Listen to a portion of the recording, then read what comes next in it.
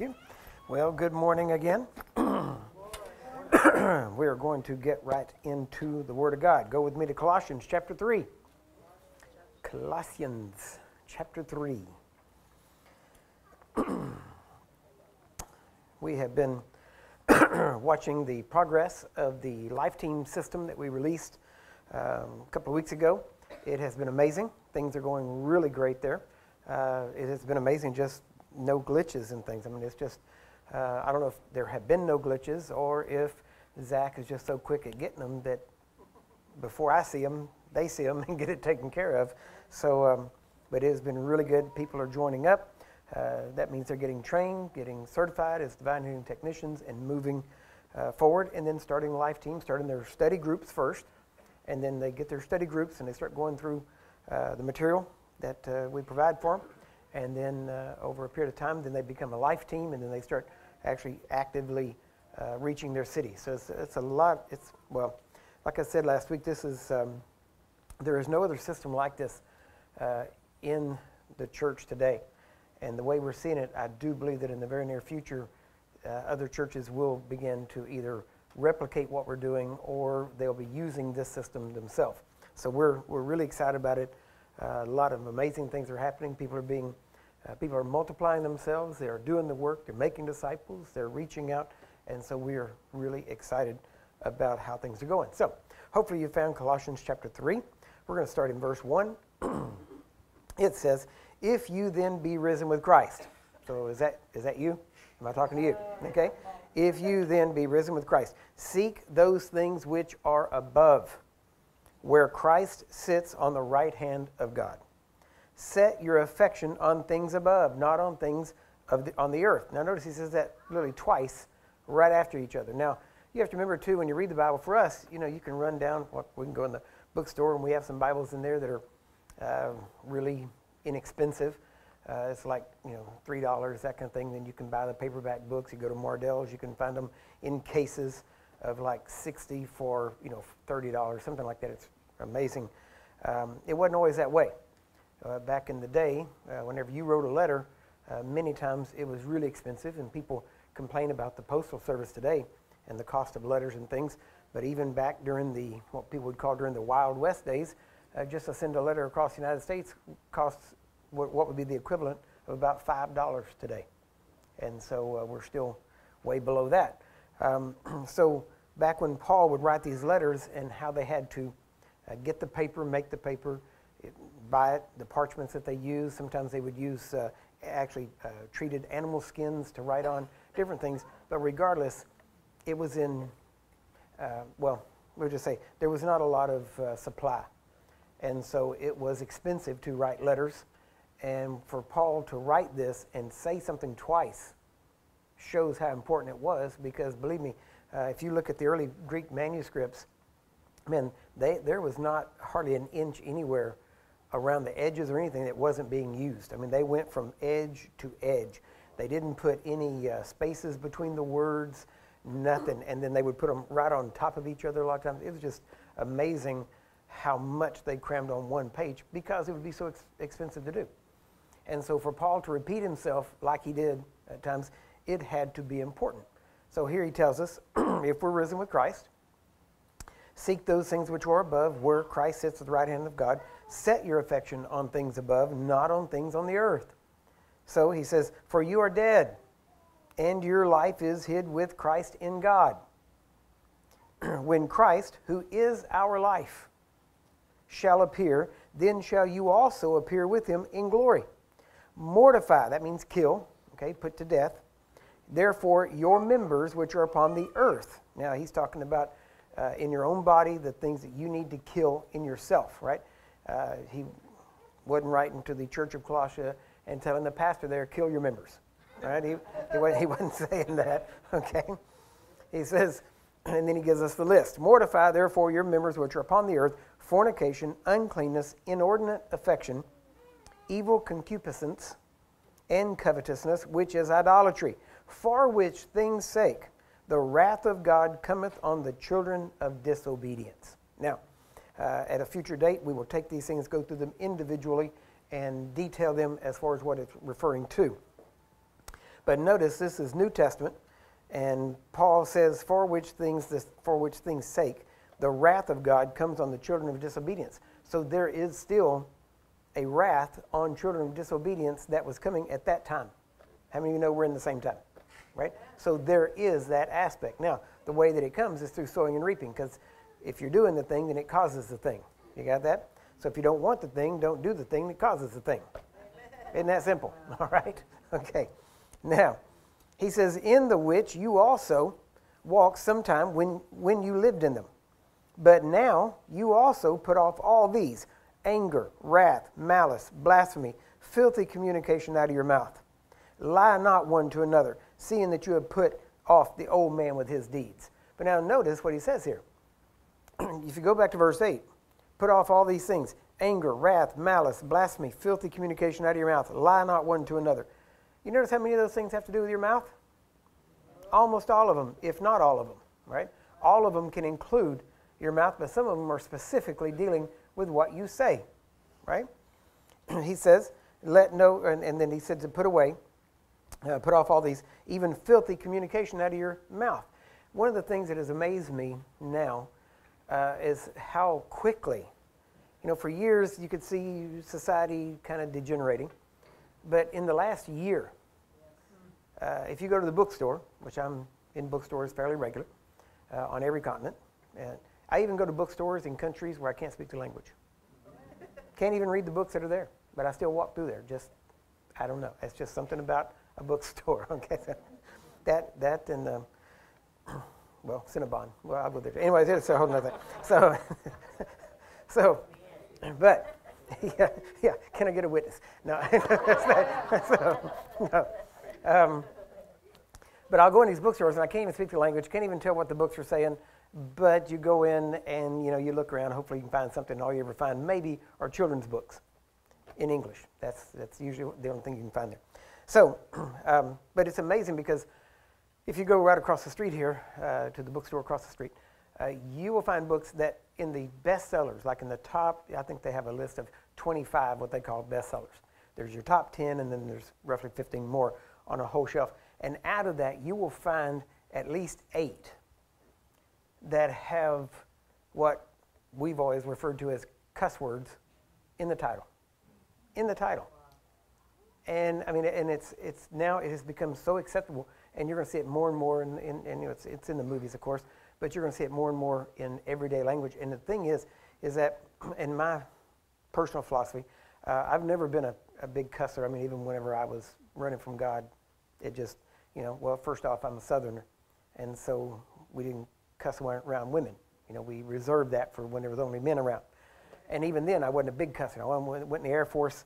It went up a little bit just because, because it shouldn't have, but it did. Okay, so, but regardless, I've never just cussed for, just because I was at a loss of words. Personally, I believe if you have to resort to cussing, it's because you have a very limited vocabulary. Amen.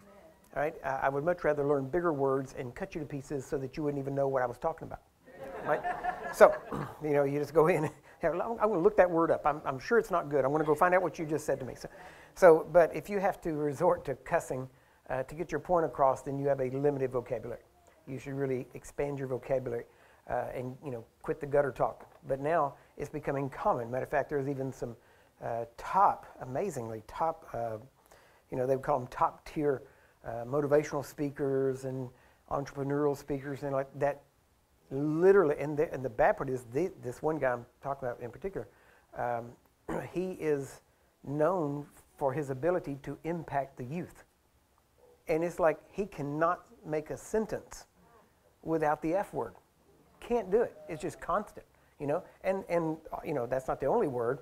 I'm just saying that word's always there, plus all the others too. But it's just sad because that makes it now everybody imitates him. And so now everybody's doing the same thing because they think that somehow brings emphasis, right? You shouldn't have to use cuss words for emphasis. So, but again, that's just the state that the country has gone to a large degree. And it's becoming more and more prominent. And the bad part is, and especially, there's television shows, things like that now, the F word is big. Other words also are now allowable, which used to, there were words you could not say on television. Now anything is acceptable except using the name of Jesus in a good way. You can't. You can use it as a curse word or as an expletive, but you can't praise him, without somebody getting upset and offended. So it's sad because it just means that it's going to become more and more prevalent. And the bad part is those words, well, they are filthy communication. And because I told a person one time, I said, you're saying with your mouth what you wouldn't even hold in your hand. And just think about that. So anyway, okay, so you say, what are you talking about? You figure it out. You figure it out, okay? So now, but it's gotten to that point. And so, but it's because we have just simply lost all sense of civility and any type of sense of propriety, and especially having taken in other people's sensibilities and taken those to heart. And yet, the funny thing is that this exactly lines up with Scripture, because Paul even told us in the last days, Jesus said it first. He said, the love of many will grow cold. Well, when love grows cold, then you talk like this to people. And it's sad now because we've made the switch to where if it's really cool or really good, we say that's bad. Matter of fact, the newest word is not even bad. That was in the 80s, and then it kind of moved on. And now it's sick. Everybody, oh, that's sick. I'm like, wow. It's like if there should be a clear-cut difference between Christians and non-Christians, it should be and Christians should not be using that word for emphasis, right? Or if you do, get ready to have what you say, because it's just that simple. So anyway, I'm trying to stick on topic here today. Now, notice though, he says in verse 9, lie not one to another, seeing that you have put off the old man with his deeds, and have put on the new man, which is renewed in knowledge after the image of him that created him. So now we know what's in you. If you're born again, you're renewed in knowledge after the image of the one that created you, right? That's what's in there. So that should be what's coming out, okay? Then he says, where there is neither Greek nor Jew, circumcision nor uncircumcision, barbarian, Scythian, bond nor free, but Christ is all and in all. Put on, therefore, as the elect of God, holy and beloved, bowels of mercies, kindness, humbleness of mind, meekness, long-suffering. Now look at this next one. Forbearing one another and forgiving one another. If any man have a quarrel against any, even as Christ forgave you, so also do ye. What does he say? If you have a quarrel against anybody, you forgive. Notice, and I'm going to show you some things also that Jesus said, and some things people don't realize, but you can, here he didn't say if the person repents. He didn't say if the person comes to you.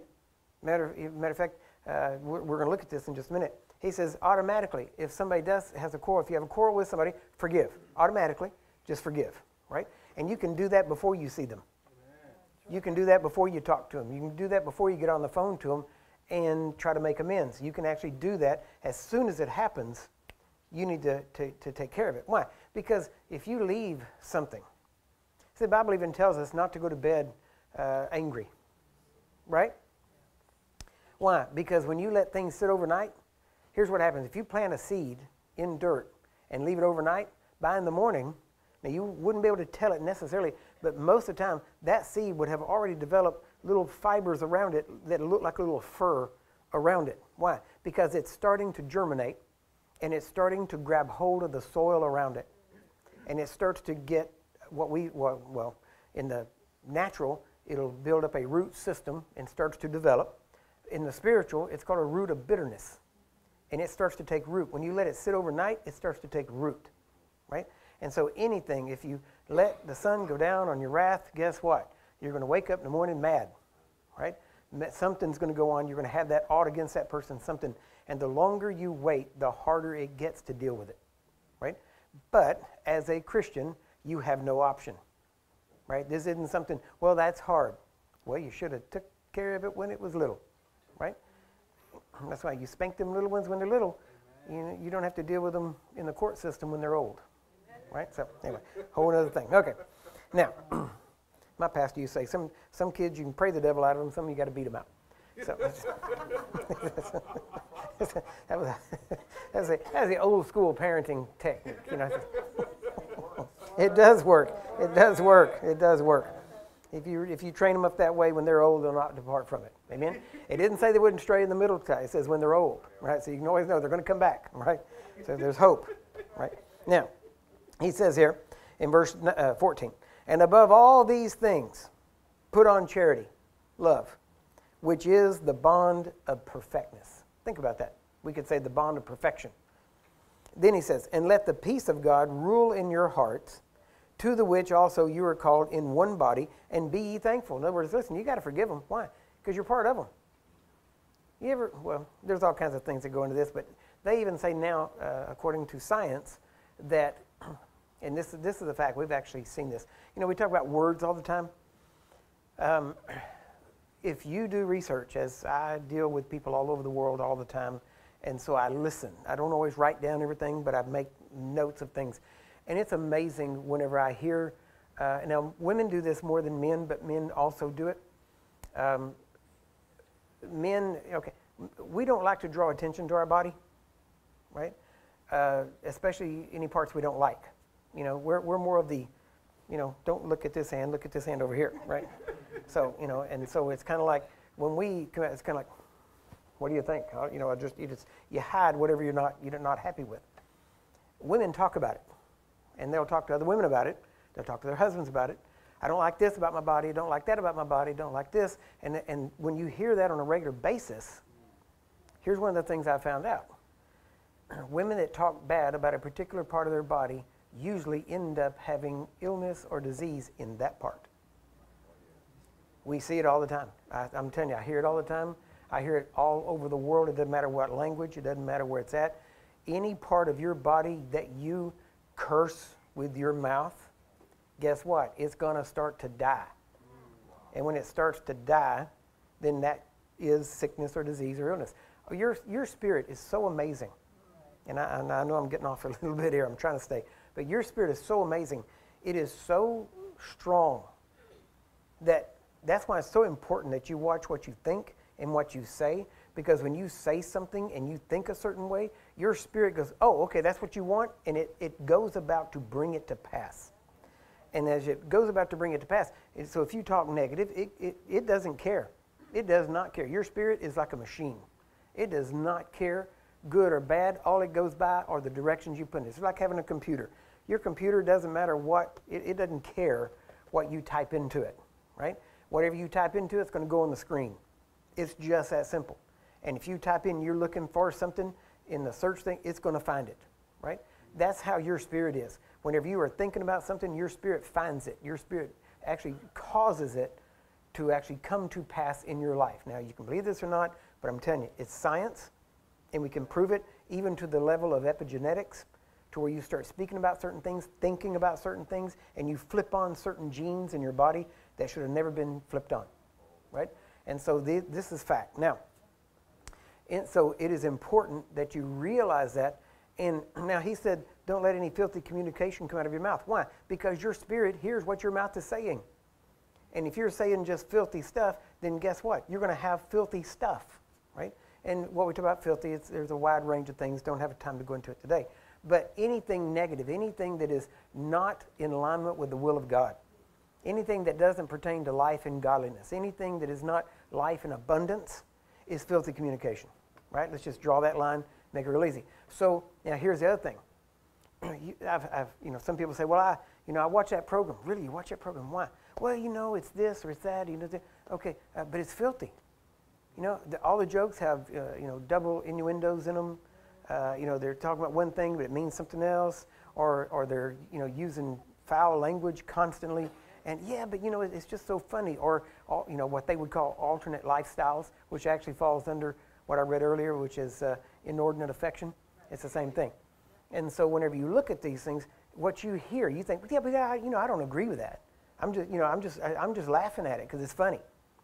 And the thing is, the bad part is when you hear something enough, it starts coming out of your mouth. And when it comes out, number one, it makes you think that way. You start thinking, even if you don't agree with it, you're thinking. You ever notice one of the things, many people, what they fight the hardest against is what they fall into. Why? Because that's where their mind is. Yeah, that's one of the best things you can do for an atheist is tell them, you know what? Okay, I hear what you're saying. I tell you what, you go into the Bible and prove to me from the Bible that it is incorrect and that there are contradictions. You prove it to me. And then they'll dig in there, and as they start digging, they get saved. That's just why. Why? Because their mind is on the Word of God, even though they're trying to disprove it. Why? Because their spirit is just hearing what it's reading, and it's hearing, and it's putting that, and so it starts drawing what they are reading about. So whenever you hear something a lot, you'll start speaking it. So if you watch something that has a bunch of cussing in it, guess what? Cussing's going to slip out at some point. Usually out of your kid's mouth that heard you say it, and he will say it at the wrong time. Right? I guarantee you, right? He's going to say, I don't know where he heard that at. You just shut up. Oh, I heard it from you, Mama. I heard when you, shut up. I mean, you just got to, because they will say it at the wrong time, right? So, but you have to watch because it'll just come out your mouth. And then the real bad part of it is when it comes out your mouth, you don't even realize you're saying it. Why? Because you're so seared to it. That I didn't say that. Yeah, you did. Yeah, I just heard you say that. Oh, no, I would never say that. Yeah, you do. And so you have to realize that what you listen to comes out of your mouth. So, and he tells us, put your affections on heaven. Put your affections where Jesus is seated. Put your affections where you are, right? What does that mean? On things that are above. What things? Things that are pure, holy, good report. Come on. The things that he told us, think on these things, right? He didn't say listen, I like a joke as good as anybody else. When we're on trips and we're hanging out with the team and stuff, we got good jokes. I mean, it's fun to be around these guys, but the jokes are clean, and it's just good, clean humor. And we're not cutting other people down or each other down.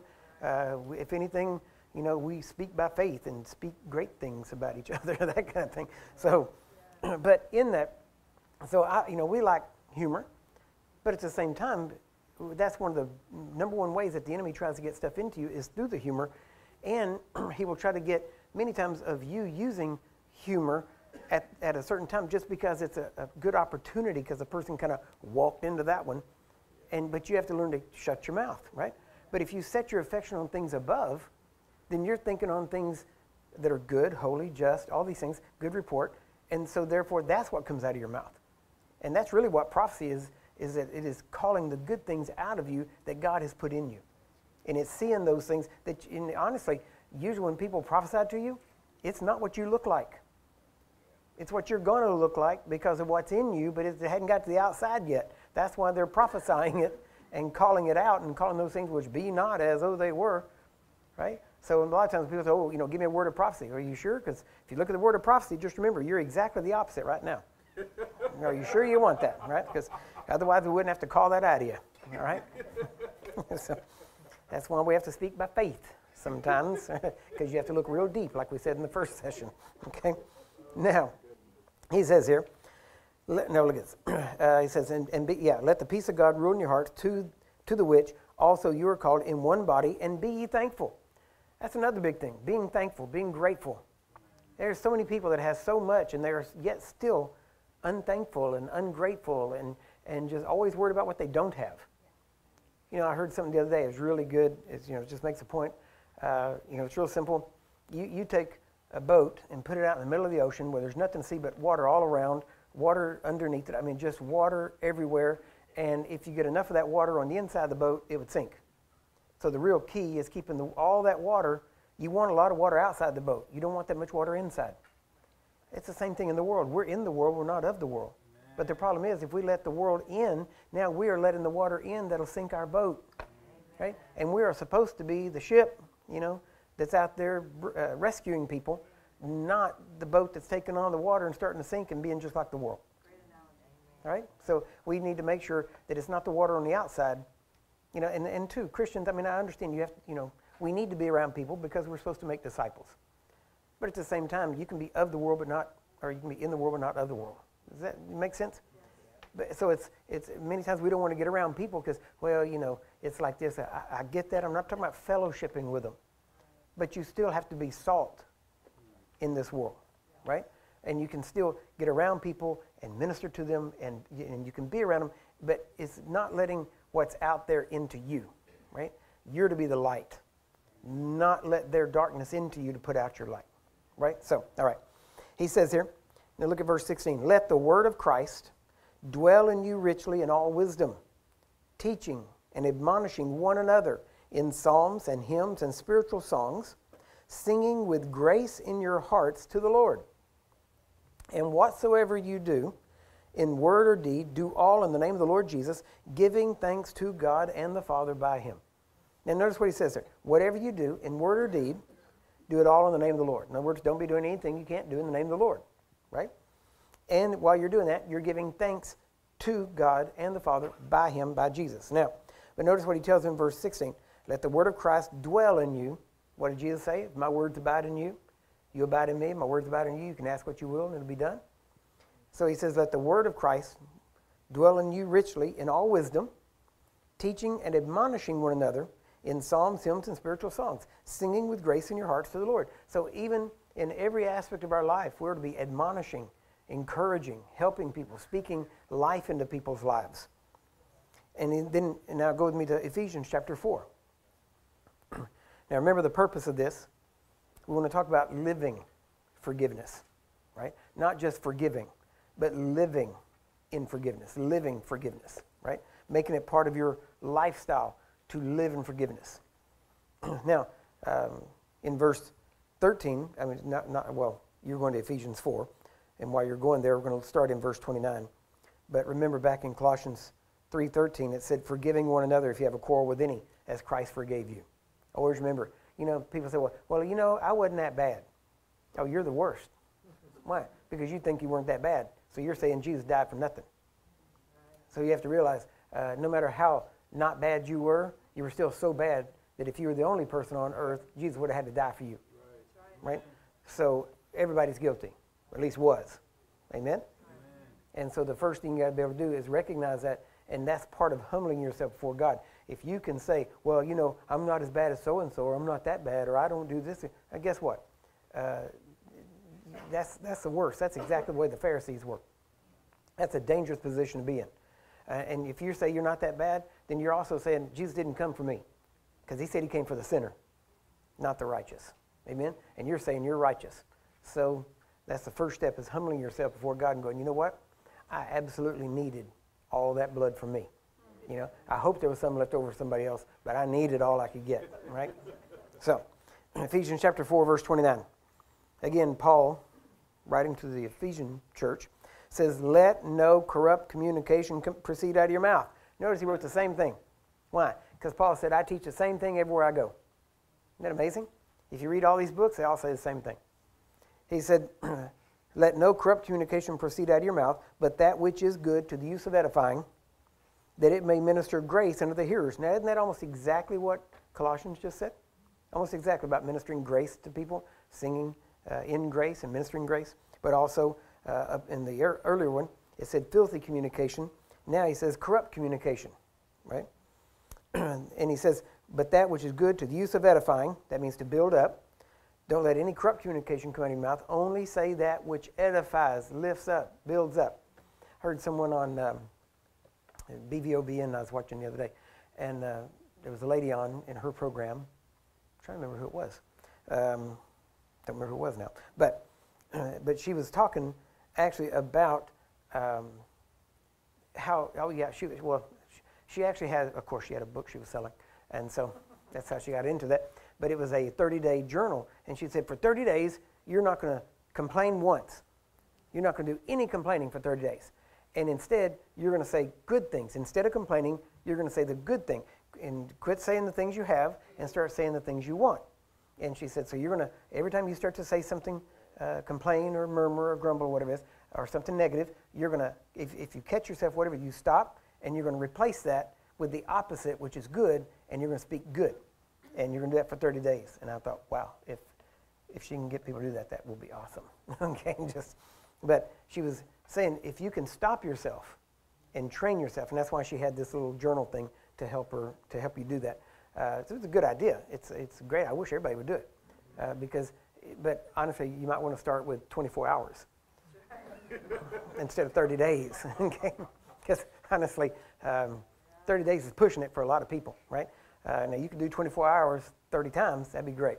But let's just get through one day to begin with, okay? Now, and it says, to minister grace to the hearers, and now notice this, and grieve not the Holy Spirit of God, whereby you are sealed unto the day of redemption. Now notice this. First verse here, let no corrupt communication proceed out of your mouth, but that which is good to the use of edifying, that it may minister grace to the hearers. And grieve not the Holy Spirit. You hear that? So apparently, you saying something has something to do with grieving the Holy Spirit. Okay? Now look at this. This is sandwiched. That's verse 30. Look at verse 31. Let all bitterness and wrath and anger and clamor and evil speaking be put away from you with all malice. So he went from words to grieving the Holy Spirit and back to words. So that obviously shows us that our words can grieve the Holy Spirit. Amen? I mean, there's a lot of things that can grieve him. But here specifically, the Bible points out, words grieve the Holy Spirit. You got that? He says, and be ye kind one to another, tender-hearted. And here it is, forgiving one another, even as God, for Christ's sake, hath forgiven you. You hear that? Why did he do it? For Christ's sake, right? Not because you were so good. He forgave you for Jesus' sake, because Jesus paid the price. Be ye, and then it switches to chapter 5, be ye therefore followers of God as dear children, okay? And walk in love. Now notice how he tied forgiving with walking in love. You can't walk in love and be unforgiving, right? If you say you're walking in love but not being forgiving, guess what? You're not walking in love. And that's, well, I walk in love with everybody except, okay, then you don't walk in love. It's the exception that ends up making you not walk in love. So that's what you got to focus on. Fix that. Amen? Now, notice, walk in love as Christ also hath loved us, and hath given himself for us as an offering and a sacrifice to God for a sweet-smelling savor. Notice he said, love as Christ has loved us and given himself. So if you're going to walk in the love that Jesus has put in your heart, you're going to have to walk as he walked, which means you're going to have to forgive as he forgave. Right? Do you realize he forgave when he hung on that cross and nobody was asking for forgiveness? He forgave before anybody asked him. Isn't that right? He didn't wait and say, well, I'm waiting. If you'll repent, I'll forgive you. He didn't say that. He said, I'm talking about the people that were there that were killing him. None of them, were saying, oh, please forgive us. We shouldn't do that. They weren't doing that. But he said, Father, they don't know what they're doing. Forgive them. Isn't that right? Amen. Now watch. He goes on, 2 Corinthians chapter 2. Again, these are all written by Paul. And sometimes, you can see if a person is, if this is what they talk about a lot, it's also what they've dealt with a lot. So I'm just saying, I'm not trying to put words in Paul's mouth. I don't have to. He wrote them down, right? But apparently he dealt a lot with people offending him or doing wrong to him, but he learned how not to take offense. I mean, think about that. Look at all that was done to him. Whipped, beaten, stoned, left for dead, shipwrecked, put in prison, all these things, and yet he says, I don't hold any of that to anybody's account. Think about that. Now, you talk about somebody walking in forgiveness. Now, you realize that happened to him pretty much every day. So every day, he had to realize instantly, no, Jesus said, you're not doing it to me, you're doing it to him. So there we go, right? He says in 2 Corinthians 2, verse 1, but I determined this with myself, that I would not come again to you in heaviness. For now notice he said, I've determined this in myself, not to come to you in heaviness, based on what they were doing. He said, I'm not going to let you dictate my emotions. I'm coming to you, I'm not coming in heaviness. If I looked at you and talked to you and listened to you, I'd come in heaviness. I'm not doing that. I have chosen not to come in heaviness. You got that? And he's also the one that wrote to the Philippians and talked about joy. Isn't that right? And joy unspeakable, full of glory. All this, he talked about these things. So he had to know how to replace these offenses and things with joy and with peace. He says, for if I make you sorry, who is he then that makes me glad? But the same which is made sorry by me. He says, I'm not going to be sad and upset, because if I am, you made me that way, and then I'm going to come to you and I'm going to make you sorry, and it's going to be a cycle. He says, somebody has to break the cycle, right? Which means what? Don't take offense. So, and I wrote this same unto you, lest when I came I should have sorrow from them of whom I ought to rejoice. having confidence in you all that my joy is the joy of you all. For out of much affliction and anguish of heart I wrote unto you with many tears, not that you should be grieved, but that you might know the love which I have more abundantly unto you. In other words, you hurt me, and yet I chose to forgive. I chose to walk in forgiveness, and I refuse to let you hurt me. You already hurt me, but when I come to you, I'm not going to hurt you in return. Why? Because hurt people, right? And broken people break people. You know, that's what happens. So at some point, we have to make the choice. Listen, I was reading something this week, as a matter of fact, and it's funny because, well, it had to do with like it was a guy that is known in network marketing, okay? And he was talking about people, because we were talking about leadership, and had been dealing with leadership and training leaders. And he made a statement, so I looked him up and started reading some of the stuff he said. He said the difference between leaders, okay, in network marketing, you have leaders, and then you have distributors. And he said the difference between leaders and distributors is they both have the same products, they both have the same job, more or less, they both have the same goal. Everything's the same, except how they think. Leaders think differently than distributors. And if you want good leaders, you've got to get them to change thinking like a distributor and start thinking like a leader.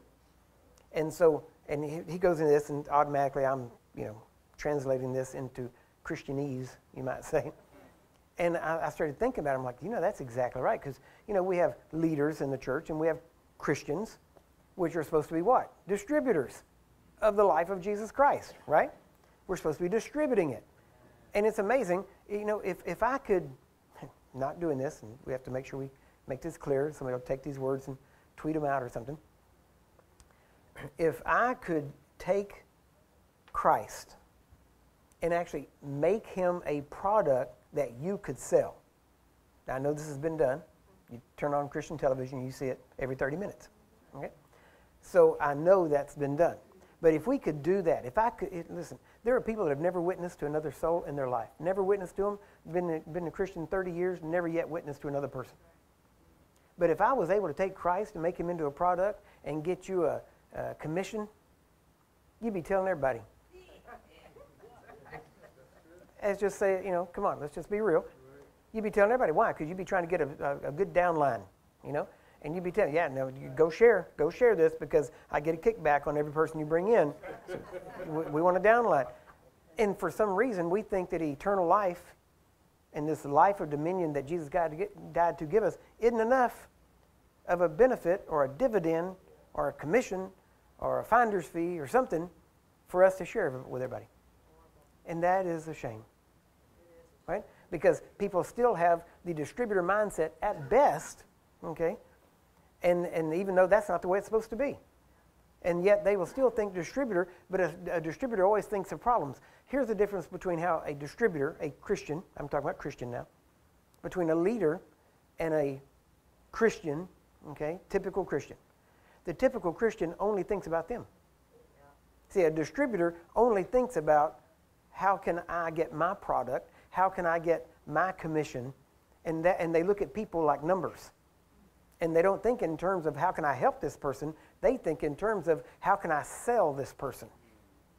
And that's how Christians think, right? If God said, listen, for every 3 people you get saved, I'm going to, well, I was going to say we can take a year off purgatory, but we don't believe in that. So, but if we did, guess what? People would be standing in line with 3 people. Here's my 3. I got my 3. Here we go. What? So do you understand what I'm saying? I'm not trying to be ugly toward anybody or any group or whatever. But at some point we have to realize that what we're doing and why we're doing it or why we're not doing it, right? But if the difference, though, is that a Christian typically doesn't think in terms of anybody outside themselves. See, a leader thinks about others. A leader is always thinking outward. They're really not thinking inward.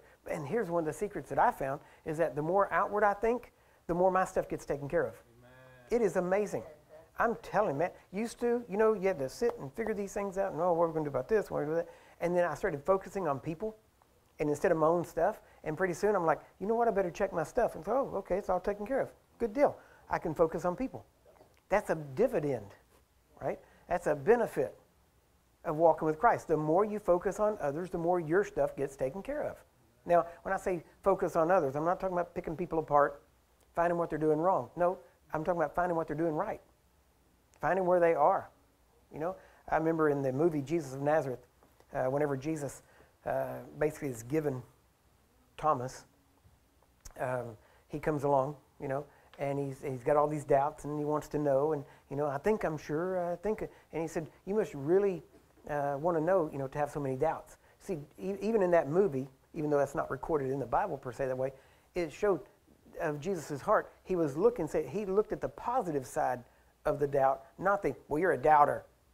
You know, why are you always looking at the negative side? No, he's looking going, man, if you're constantly analyzing it means you're thinking about it. That means you really want to know. You're really digging into this thing. So if we can start looking for the good, even in the negative aspects of people, look for where does that negative aspect come from? Where does that attitude come from?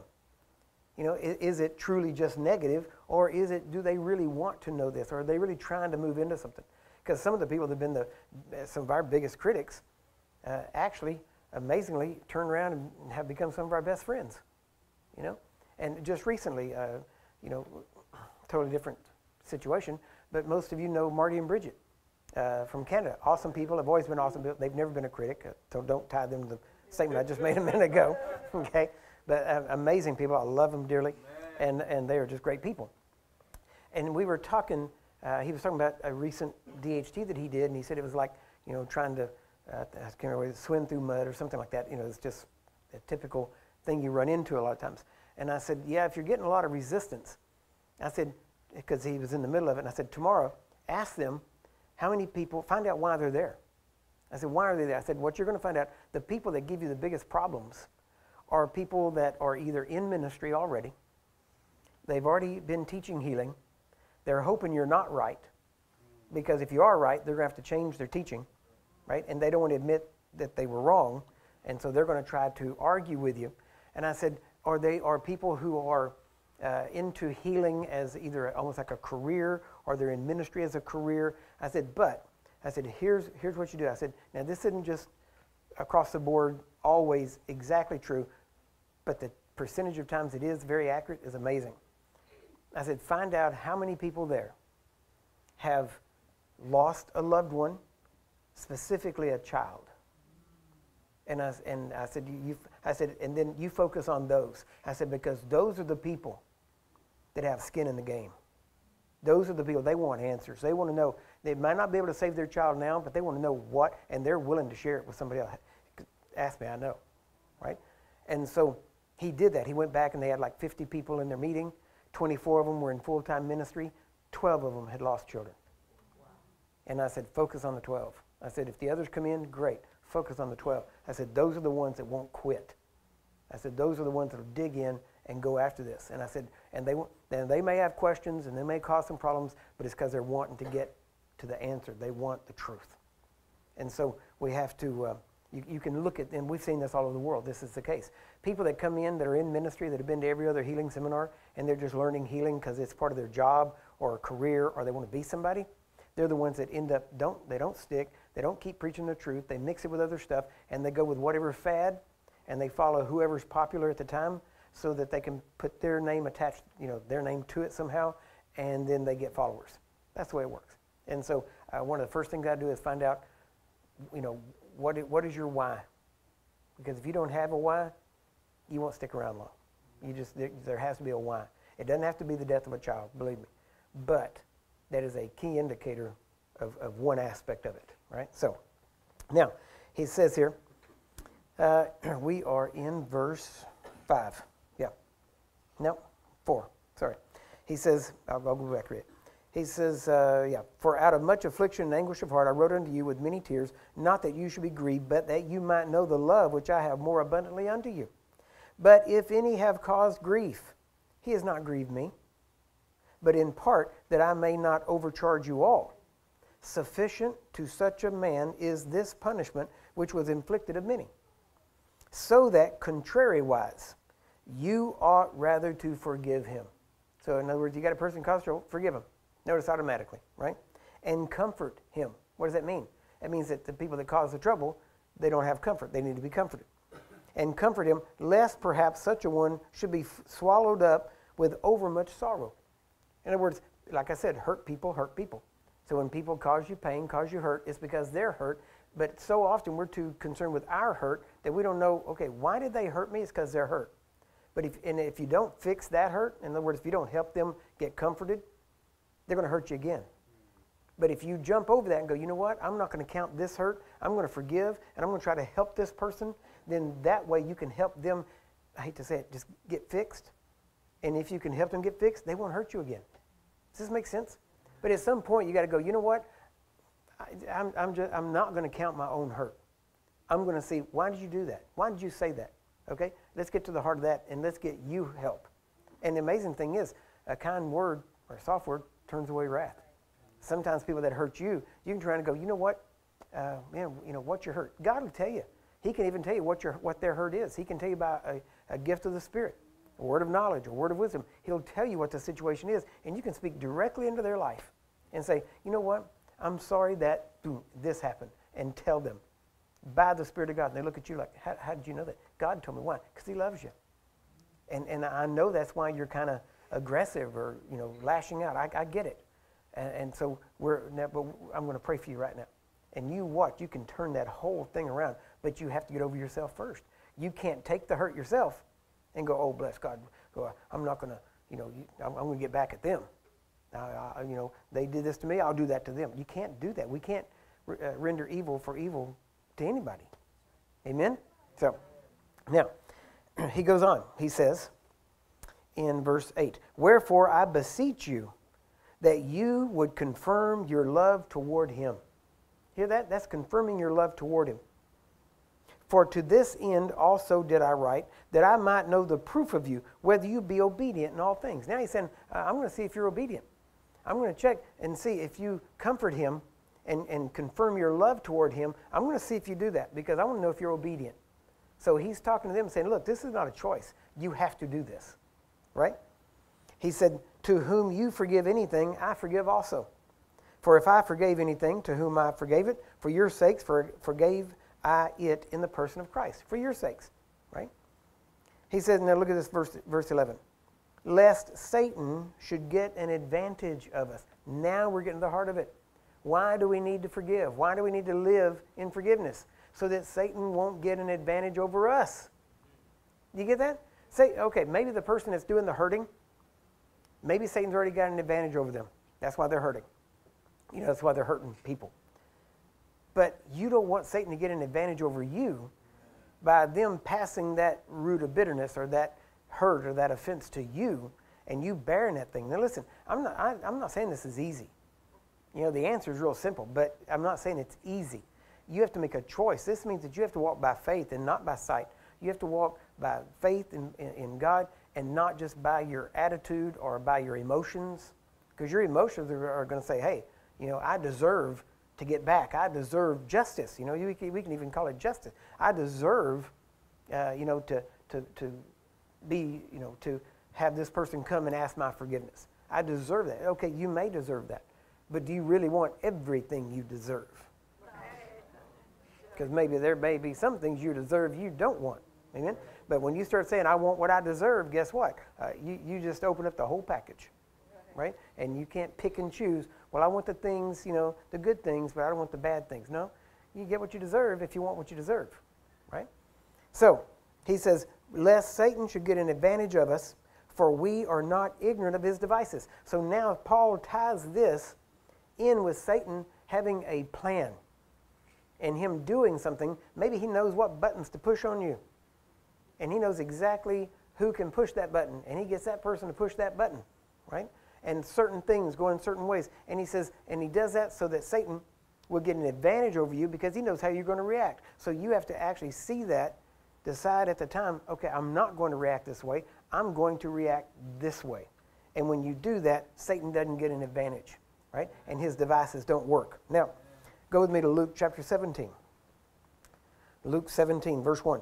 Then said he unto the disciples, it is impossible, but that offenses will come. But woe unto him through whom they come. It were better for him that a millstone were hanged about his neck, and he cast into the sea. than that he should offend one of these little ones. Take heed to yourselves. If your brother trespass against you, rebuke him. See, it's okay to rebuke, right? And if he repent, forgive him. Now, you have to remember, who is he talking to? Unborn again people. Remember that, right? And if he trespass against thee 7 times in a day, and 7 times in a day turn again, saying, I repent, thou shalt forgive him. And the apostle said unto the Lord, increase our faith. Now, see, we always read this passage, increase our faith. And the Lord said, if you had faith as a grain of mustard seed, you would say, we always talk about that part. But they were asking for increased faith specifically in response to unforgiveness. To having to, in other words, I got to forgive him 7 times. Lord, help me. Lord, help me. I need more faith. Give me faith. I need more faith. I need faith. Increase my faith, God, so that I can forgive 7 times in a day, right? And you got to take it in context. You know, I don't know if you ever heard this preached in context before. I don't know. But this is in context. They asked for increase of faith in context with people offending you. Right? Anyway, okay. You know, I was driving down the road one day, right here in 75. God talks to me a lot on Highway 75. He has talked to me a lot, especially over the years past. Not so much now. Now I got to pay attention to the road because people are driving crazy. Back in the day, though, he would talk to me quite a bit when I was driving. And he told me one time, right here actually real close to here. Yeah, right in this area. He said, everybody that calls you brother ain't your brother. And I'm like, okay, Lord. Yeah, I agree. What do you mean by that? You know, we had a conversation there for a bit, right? He said, no, everybody just calls you brother. Don't think they're your brother just because they call you brother. He said, you have to look at what they do, what they say, how they, the things that go with it, not just, hey, brother, how, that kind of stuff. It's okay. So, and there were situations that came up right after that, and I'm like, oh, okay, so, it made total sense. God always gives you a word before. A lot of times when he gives you a word, you look at it and go, okay, well, how does this apply? That doesn't apply. I don't get it. It must not have heard God right. No, you heard, just wait. It's coming, right? That's why he said, what's on the other side of this mountain? Remember what he told Joshua? Don't be afraid. Don't be fearful. Be strong. Remember all that? That was all beforehand, right? God always gives you a word beforehand. So that's why it's called prophecy, before, right? There you go. Anyway, so, but you need to be careful too, because you also have to be, okay, you don't have to expect everybody that calls you brother to be your brother, but you also don't want to say things like, you're not my brother, because you don't know. Think about it. Okay, let's say I'm right with God, right? And you're right with God. And let's say you get mad at me and you say, you're not my brother. Okay, but if I'm right with God, and God is my father, but yet you just said, you're not my brother, then you're saying God ain't your father. Right? Now, you may not agree with me. You may not like me. But when you say something like that, that's dangerous. Real dangerous. Right? So, anyway, just something to think about. So, then he said here, let's look at this. He said, I'm going to get back down to might as well take verse 3. Take heed to yourselves. If your brother trespass against you, rebuke him. And if he repent, forgive him. If he trespass against thee 7 times in a day, and 7 times in a day turn again saying, I repent, thou shalt forgive him. You hear that? 7 times in a day, automatically. Same person, okay? You shall forgive him. End of story, no discussion. No, you can't go to God and, well, God, I don't think he really meant it. He didn't say if he really meant it. He said if he did it. Are you with me? It's not pleasant, has to be done. Why? Lest Satan would get an advantage over you, not over the person. Listen, forgiveness helps you. It releases that person, but it also releases you, right? Because remember I told you the story, I think it was last week, about the 2 monks, and the older monk carried the girl across the river, remember? And the younger monk got so mad and kept on going, and he said, why did you touch that woman? You're not supposed to pick up a woman. He said, I set her down on the other side of the river. Why are you still carrying her? Remember that? That's what offenses do, is that you carry these things and the other person can move on. Right. And yet you're still carrying them. And now that root of bitterness is getting set in your heart. And you watch, things stop. Okay, if things were happening for you, things stop. There's a reason for that. Why? Because of the root of bitterness. Now, he goes on. He says, we know the story. Apostle said, Lord, increase our faith. He said, if you had faith as a grain of mustard seed, you would say to the sycamore tree, be thou plucked up by the root Be thou planted in the sea, and it should obey you. Now, go with me to Matthew 18, because here's where Jesus really talked about forgiveness. Matthew 18, verse 15. He says, moreover, if your brother shall trespass against you, go and tell him his fault between you and him alone. You get that? It does not say go to everybody and talk to them about it and try to win them on your side, right? And now notice he says go to you and him alone. It does not say go to Facebook, right? Why? Because you're just trying. If you go to Facebook to try to get to somebody, you're not. All you're trying to do is gain support. So all you're trying to do is trying to say your side, so you get support, and then. But only a fool answers the matter before he hears the whole thing, and every matter sounds right until you hear the other side. Right. That's Proverbs, right? That's the way the Bible. That's what the Bible says. And yet you got people that make quick judgments because they hear one side, usually because they've already got an offense against the same person, and so they want to jump on the bandwagon and say this thing or that thing. So what happens, right? Now, he says you go and tell him, but you go to him and you tell him his fault between you and him alone. If he shall hear you, you've gained your brother. So that right there also shows, see, if somebody doesn't come to you first. Now listen, I'm telling you this for the church here too, because this is how we do things, and it's how we're going to be doing things. It's how we've done things in the past, but we're going to start enforcing it. Okay? Why? Because the worst thing to do is have stuff going on, and people bickering and that kind of stuff, and it not being handled according to the Bible. So we're going to do it according to the Bible. So that's why we're teaching partially on this today. It's partially why we're teaching on this today. Okay? We're not teaching partially on it. It's partially why we're teaching. Okay. So, now, but notice what he says. He says, now, but here's the essence. If you go to the person, it proves you're trying to gain your brother. But if you go to Facebook, or you go to everybody else in church, you're not trying to gain your brother. You're trying to gain support against your brother. So it shows your heart. Okay? Now, verse 16. But if he will not hear you. Now, let's go over here. What does hear mean? Hear does not mean hear and agree with you. If you look up the word hear, the word says, but if he will not hear, it's two words. And the word hear literally means that he will give you the opportunity to say your piece. That's what it means, and that he actually hears you. It does not mean that he changes to agree with you. Do you get that? It doesn't mean that, I went and told him, but he didn't hear me. Well, no, if you told him and he stood there and listened, he heard you. You got that? Now, you may not, listen, you have to realize, you may not get the satisfaction you wanted. But just because you didn't get the satisfaction you wanted doesn't mean you get to go to somebody else now and talk to them. And now it says, because he said if he doesn't hear you. In other words, people want to talk to you and you go, no, I'm not going to listen to it. Okay, now you go get two other people. Because that's what he says. Then take the one or two more, that in the mouth of two or three witnesses every word may be established. But now notice, these other two also have to know the entire situation and have to be involved and have to know why this person has offended you. How did they offend you? And they have to say, yes, that's biblical. He shouldn't have done it, so let's go talk to him. Does that make sense to you? That doesn't just mean that you can bully your way through somebody and somebody saying, no, that's not what I did. And then you're going to go get two more people and come out and go, no, we're going to make sure you agree with us. All right? Now, he says, verse 17, and if he shall neglect to hear them, tell it unto the church. Right? But if he neglect to hear the church, let him be unto thee as a heathen man and a publican. What does that mean? Well, what do you do for the heathen and the publican? You try to get them saved. Isn't that right? But you don't treat them bad. For mostly, especially the people Jesus talked to, what that meant was you don't fellowship with them. You don't hang out with them. You don't get around them that much. You avoid them to avoid future problems. Do you get that? Right. Now, in some churches, our church is fairly small, so if you're having problems with a person, you pretty much got to deal with it. Why? Because we ain't big enough for you to disappear in a crowd. Right?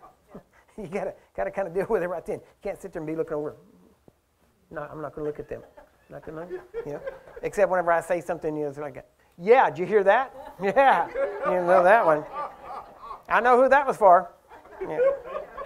Okay, no, we're small enough. If you do that, you'll stand out. Okay. Now watch. He says, now right after that, he says, verily I say unto you, whatsoever you shall bind on earth shall be bound in heaven. Whatsoever you shall loose on earth shall be loosed in heaven. What does that mean? Permit and forbid. right? Again, I say unto you that if two of you shall agree on earth as touching anything that they shall ask, it shall be done for them of my Father which is in heaven. Now these are true scriptures no matter what. But notice this is in the middle of talking about someone not hearing you when you go to them. So what's he talking about? The two agreeing. That this person's heart will be changed because now they're acting like a heathen and a publican, and now you're going to be praying for them that they will actually get saved. Amen. So I know we've taken this to take it out of context sometimes and say things, and it is a true principle about binding and loosing, but he's talking specifically about, no, this person, you're praying for a person here, not just for things, right? Do you understand? This has to be in context, right? Then he says, in verse 20, for where two or three are gathered together in my name, and there am I in the midst of them. Then came Peter to him and said, Lord, how oft shall my brother sin against me, and I forgive him? Till 7 times? Because Jesus had just talked about this 7 times, remember? And so now think about this. So you got to love Peter, you know. He's the only one that comes to Jesus and goes, all right, I get it. Yeah, how many times? 7 times? That enough? 7? I mean, because I know a guy right now, we're already up to 9. So, I just want to cut him off. I'm done. I don't want to do that anymore, right? I mean, think about that, right? So he's here, he says, till 7 times, right? And he says, then Jesus, verse 22, Jesus saith unto him, I say not unto thee until 7 times, but until 70 times 7. 490 times, same guy. In one day, 490 times, right? I mean, maybe they were on a boat together. Maybe he's talking about one of the 12. Because somebody's going to offend you 490 times in one day, you got to be in close proximity and can't get away. I don't know. Okay. I can just think of a few people in that close of proximity, usually husbands and wives. Anyway, all right, so. There you are. So, now this does not give you the right to go, hey, you got to forgive me. I'm only up to 430. So I got some more jabs coming at you, and you got to do it. So here it comes. So, no, it's not that way either, okay? Now watch this. Now after that, watch this. He said, therefore, because it's 70 times 7, therefore, is the kingdom of heaven like unto a certain king, which would take an account of his servants. Now he's telling them, now watch, here's where he gets serious, okay? And when he had begun to reckon, one was brought unto him, which owed him 10,000 talents. But for as much as he had not to pay, his Lord commanded him to be sold, and his wife and children, and all that he had, and payment to be made. The servant therefore fell down and worshipped him, saying, Lord, have patience with me, and I will pay thee all. Then the Lord of that servant was moved with compassion, and loosed him, and forgave him the debt. But the same servant went out, found one of his fellow servants, which owed him 100 pence, okay, which was about $17, right? From the 10,000 talents, I'm going here, down to $17. Think about that. And he laid hands on him, okay, not in a good way. He wasn't blessing him, okay? He laid hands on him, okay, and took him by the throat, saying, pay me that thou owest. And his fellow servant fell down at his feet and besought him, saying, have patience with me, and I'll pay thee all. And he would not, but went and cast him into prison till he should pay the debt. So when his fellow servants saw what was done, they were very sorry, and came and told unto their Lord all that was done. Then his Lord, after that he had called him, said unto him, O thou wicked servant, I forgave thee all that debt, because you desired me. Should not thou also have had compassion on your fellow servant, even as I had pity on you? And watch. And his Lord was wroth. Fancy word means mad. Okay? And delivered him, now look at this, to the tormentors, till he should pay all that was due unto him. So likewise shall my heavenly Father do also unto you, if you from your hearts forgive not every one his brother their transgressions, their trespasses, the way it says. Now, that word tormentors, it literally means torturers. So again, we have 2 reasons. Now, notice, who is the tormentor? Satan, right? Now, what this means is, now God doesn't go, okay, here you go, Satan, have fun. No, when it says that he turned him over, he's using the analogy of, listen, you didn't do this, now you're over here, because God does not use Satan You can't find anywhere where God ever used Satan to do something for him. I mean, think about it. Satan hates God, wants to be God, wants to take God's place. So do you think that Satan would actually do what God wanted him to do because it's going to help a person get right? Think about it. He's not going to do it. He's there to kill, steal, and destroy. Or, yeah, to steal, kill, and destroy. Right? He's not there to help God. But a lot of people think he's there to help God, and they think that God uses Satan to help. No. And what it is when you get into unforgiveness and you don't forgive other people's debts. Okay, think about this. You can't even pray the Lord's Prayer. What we call the Lord's Prayer. It's really the disciples' prayer, but we call it the Lord's Prayer. Right? You can't even pray that. Why? Because he said, forgive us our trespasses as we forgive those who trespass against us. So every time you pray that, if you don't forgive, guess what? You're saying, don't forgive me. Why? Because I hadn't forgiven, so don't forgive me. Think about that. Now, if you can't pray, forgive me at the end, you can't pray, give us this day our daily bread at the beginning. Right? Do you see the whole ramifications? So what's he saying? Because we have two specific cases here of what God, through Jesus, is telling them, okay? And what Paul said, he said, we have to forgive lest Satan get an advantage of us because we know his devices. We know what he tries to do. And here he says, listen, if you don't forgive, it's because now your heart is hard because you were forgiven. Now you're not going to forgive. And he says that this is what will happen is you will get turned over to the tormentors. Now, what that means is if you don't forgive, okay, you're the one that gets offended, right? You're the one that takes the offense. Someone has offended you. So now you're the hurt one, but you're taking the offense. And if you don't forgive, then you're going to carry that offense. When you carry that offense, it starts affecting you. It's a root of bitterness in your heart. It stops your prayers from getting answered, right? That's one of the aspects. But it also causes you, if you don't forgive, then you end up carrying that thing with you, and it'll be in everything. Well, they hurt me, so I'm not going to trust you, and I'm not going to trust anybody else. Why? Because I've been hurt now 3 times, and, let's say, if you're maybe a female, I've had 3 men, and they've all done me wrong. So I don't trust any man anymore. Okay, now you just refuse to forgive. Because of that forgiveness, now you're tormented. Do you really think that those 3 guys that hurt you or whatever, or do you really think that they are sitting at home worrying about how it affected you? If they hurt you, you're probably not on their mind, right? And yet you're still carrying them. When in reality, if you forgive, it's amazing. This is what happens. There is laws in the Spirit that whenever you forgive someone like that, it frees them of their pride so that they can apologize. It's something that happens. So you don't carry the burden anymore. You forgive. Now, you can forgive out of your heart, which is where, out of the Spirit, right? But it's also where you do it by faith. You can, okay, if you're going to forgive, you're going to have to forgive by faith. Amen. That's the way it works. That's why, in forgiveness, that's why the disciples said, okay, we got to forgive 70 times 7. Lord, increase our faith. Why? Because you have to forgive by faith. And so sometimes your faith needs to increase. Amen? Just so you can forgive that person. And so as you forgive, now you don't carry that burden around. Because here's what happens. And you have to realize, and see, this is where the church has been messed up, because they think, oh, unforgiveness, that'll cause arthritis, and it'll cause these things, the bitterness and the bones, and dries the bones, and all this causes stuff. Okay, let me tell you, God is not causing that on you. Okay? He's the one that told you to forgive.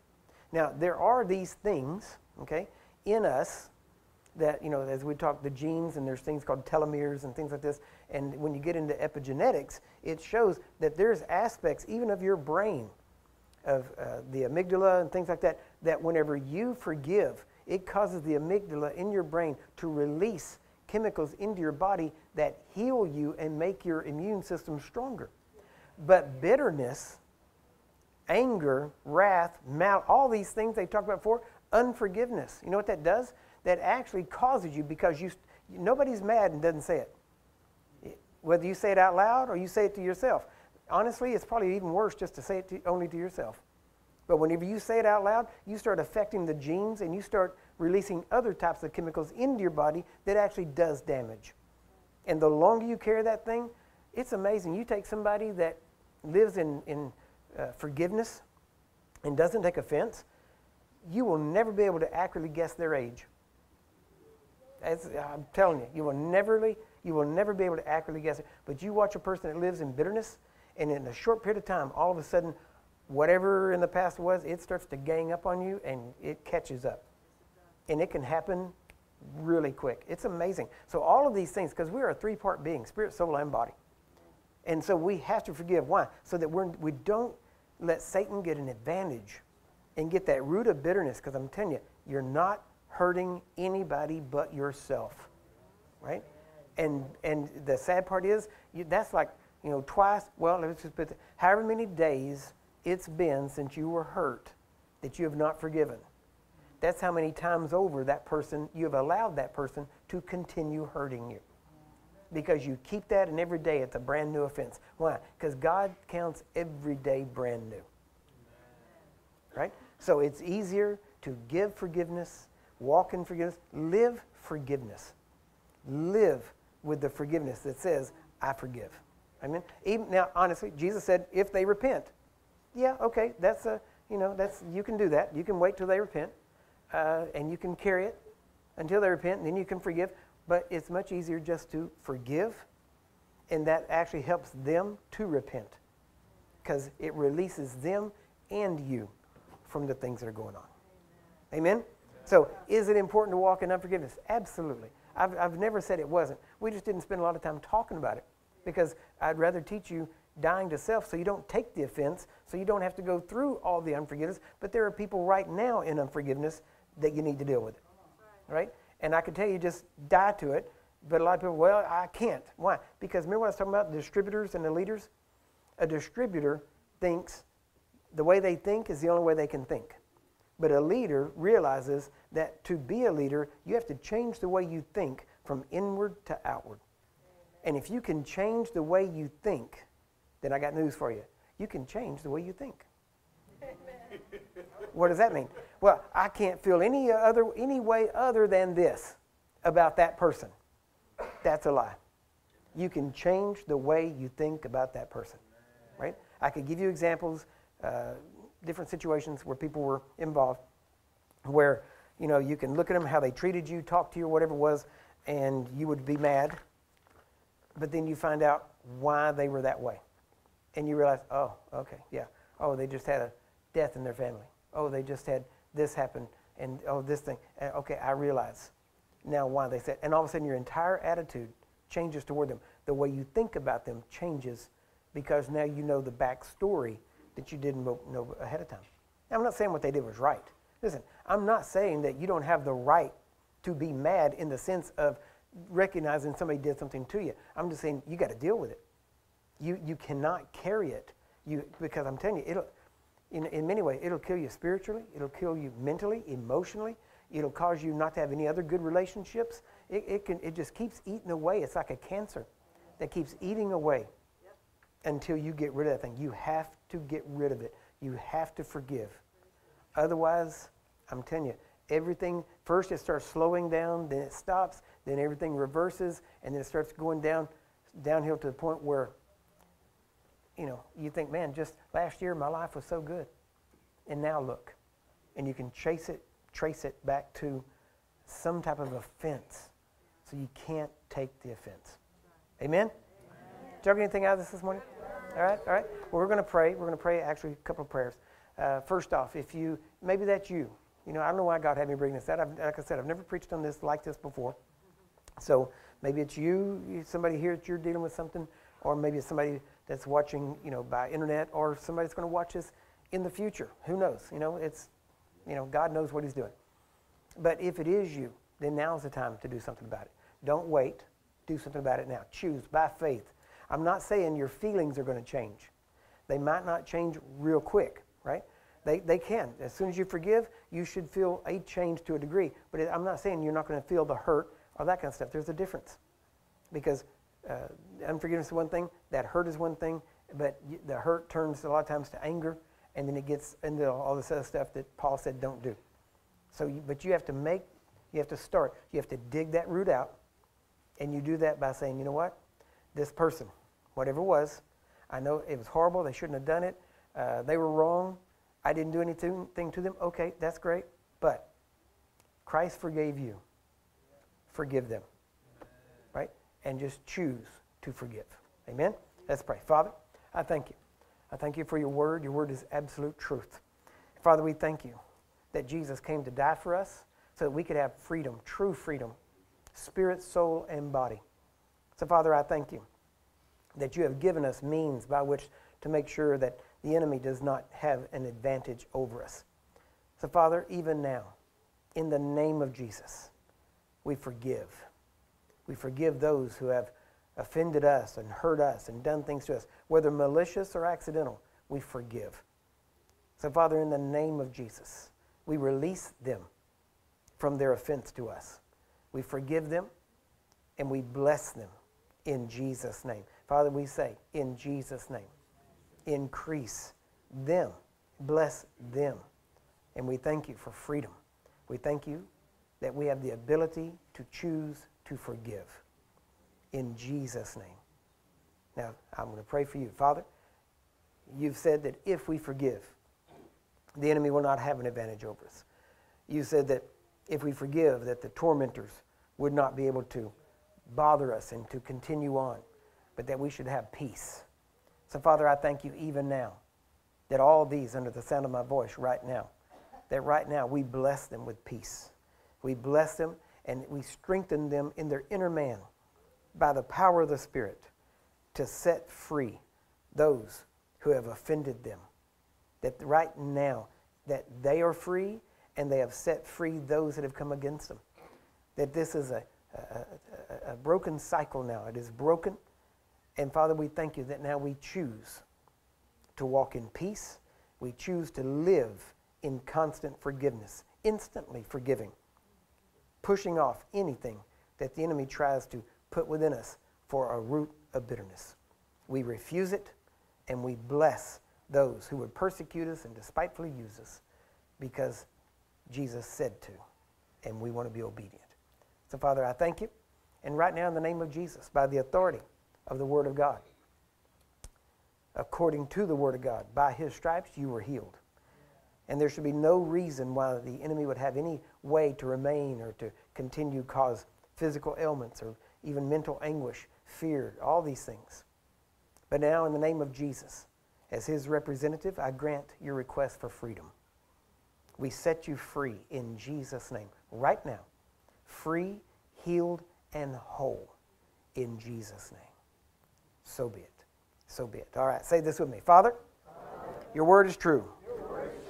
You said to forgive, and I can be forgiven. Well, you forgave me, so I forgive others. And I receive all the forgiveness that you have for me, and I give all forgiveness to others. So today, I set them free. And I thank you, Father, that today I am free. I have forgiveness from you, and they have forgiveness from me. We are free. Brothers and sisters, in Jesus' name. So be it. Amen. Amen. Let's give him a shout. Hallelujah. Amen. Amen. All right.